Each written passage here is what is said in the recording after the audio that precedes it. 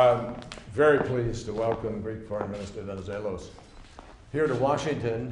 We have met, but we have not had a chance to be able to get together like this, and it's my pleasure to welcome him here. I want to congratulate Greece on assuming the EU presidency, and we look forward very much to working with them in that role, but also in continuing the path towards economic recovery. We know that it has been very, very difficult. Tough decisions have to be made. It is never easy politically. Those choices were made, and I think it is improving. And step by step, we want to continue to not only work on that, but on our superb cooperation with respect to counterterrorism, the Balkans, the Middle East. There are a host of issues where we share common interests. I do want to say one word quickly about the events that took place yesterday in Ukraine.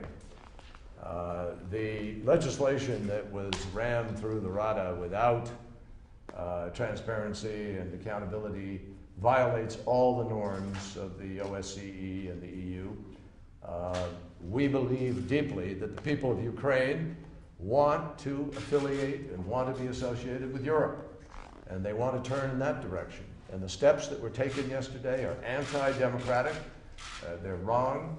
They are taking from the people of Ukraine their choice and their opportunity for the future.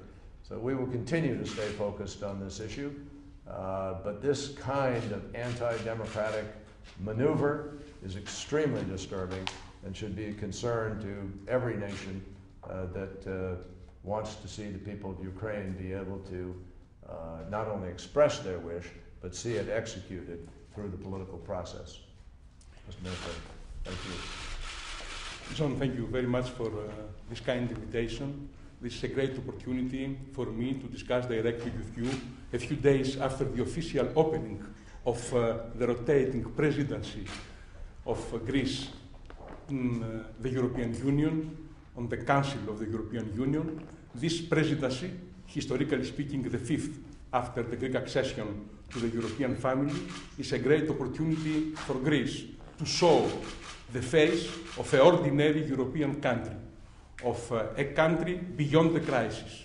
Without doubt, the main Greek national problem is the crisis and the national reconstruction after this very tough experience of the recession and of the unemployment. But on the field of the foreign and security policy, Greece is always a factor of stability for our area, for the Western Balkan, for the Eastern Mediterranean Sea, and on this basis, we share the same values, the same views, and we have the possibility to organize our further cooperation as friends and allies. Thank you indeed very much for this opportunity. Thank you very, very much. Thank you. Thank you. Thank you. We got to move. We don't have time to do it now. I apologize, but thank you. Can you answer the question quickly?